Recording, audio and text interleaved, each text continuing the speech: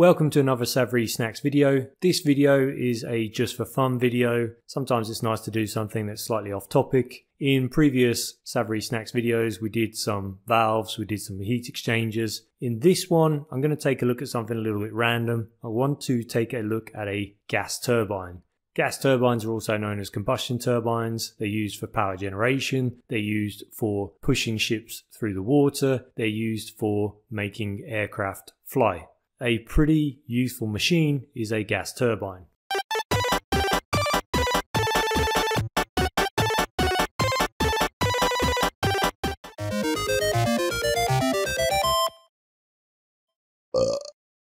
So let's have a look at a gas turbine.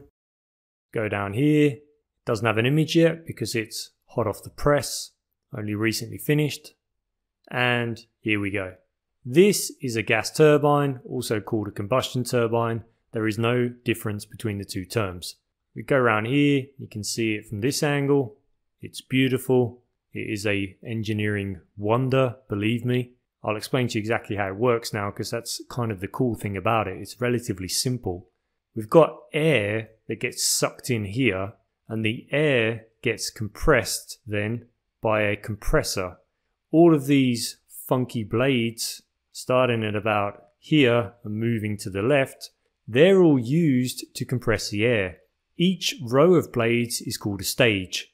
As the air passes from left to right, as it's drawn in, it's compressed, its temperature increases, its volume decreases, its density increases as well, and that's all happening as it moves left to right across each of these stages. So we can have a row of compressor blades and each row is a stage. In terms of how much you compress the air, on this example here, we are looking at a ratio of about 15 or 18 to 1. Different types of turbines go all the way up to 30 to 1. It depends upon the design. I don't want to go into too much detail though. This is just for fun video. So we're compressing the air. We're then going to discharge it here along and into roughly this space here. And we're going to heat up the air by igniting fuel. The fuel is ignited within this space, within this combustion chamber, and the fuel then transfers its heat energy to the air. The air gets heated up, and then it is discharged through these gaps here, through the nozzles. These are called nozzles, and into the turbine section.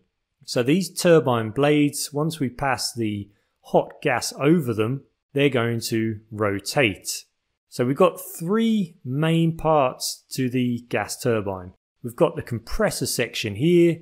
We've got the combustion area, which is here. Sometimes we'll call this a combustor as well. And then we've got the turbine section, which is here. So compress, ignite or combust, and then expand. In other words, suck, squeeze, bang, blow. Suck, squeeze, bang, blow. Pretty easy to remember if you remember it like that. I don't know why people say suck, squeeze, bang, blow. Sounds a little bit weird if you ask me, but I didn't invent the term. Either way though, it is quite easy to remember it when you say it like that. Suck, squeeze, bang, blow is also what you do in a combustion engine that we use within cars. For example, a 2-stroke engine or a 4-stroke engine. 4-stroke engines for cars and trucks, etc., and 2-stroke engines more for smaller things like bikes, or very large things like ship engines. Either way though, they're also internal combustion engines, the 4-stroke and 2-stroke engines, and this is an internal combustion engine as well. The difference is though, this one's actually a constant or steady flow combustion engine because we're constantly drawing the air in, heating it up and then discharging it. With a combustion engine, specifically the 2-stroke and the 4-stroke type, combustion is not continuous or steady like it is here. So that's a big difference between a gas turbine or this type of internal combustion engine compared to a 2-stroke and 4-stroke engine. The fuel that's being ignited here, it may be natural gas, it may be pulverized coal, it may be some sort of light fuel oil like diesel. So there are many different things it could be, but it's going to be ignited in here, and then we heat up the air and discharge it. We call it a gas turbine. A lot of people believe we call it a gas turbine because it runs on natural gas. That's not actually true. We call it a gas turbine because it runs on gas, as in a sort of subdivision of a fluid. To really hammer this point home, it's possible to run this turbine on a different type of gas. The gas that we are running it on here is air.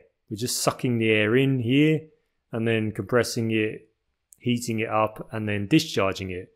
That's what we refer to as an open cycle. But you can also have a closed cycle gas turbine. And what we do, we use a different gas and we'll close off this end, connect it to a bit of piping and then a large tank.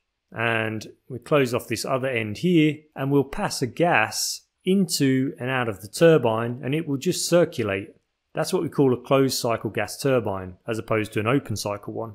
Like I say though, just because it's called a gas turbine doesn't mean it runs on natural gas. It can be fired on up to around 30 different fuels, depends upon the design and manufacturer. So quite a simple concept really. Bring in the air from over here, compress it, ignite a fuel, heat up the air, and then discharge it over here. And that way we can use a gas turbine to generate a lot of thrust, for example for getting an aircraft into the air. We can use a gas turbine for propelling ships through the water, and we can use gas turbines for generating electrical power. That's what this one is actually used for. Let's have a look at a type of power station that does use a gas turbine, because then I can explain to you how that works as well. So here we are again. Let's just have a look for, I guess it's going to be under power station maybe. Remember, you can access all of these 3D models as well if you want to at saVRee.com, as well as a lot more engineering video tutorials and courses, etc. Definitely check all those out. If you've got any of the 3D models shown in this video, you can do so at saVRee.com. They're available directly through a web browser, which is how I was presenting in this video. And you can also load the models in virtual reality and augmented reality. If you're enjoying this video, then check out some of our video courses, lessons and tutorials that we have on saVRee.com. There's over 45 hours of video content available, as well as some other courses that are not video based. Subscribe to the YouTube channel if you haven't already done so. Thank you very much for your time.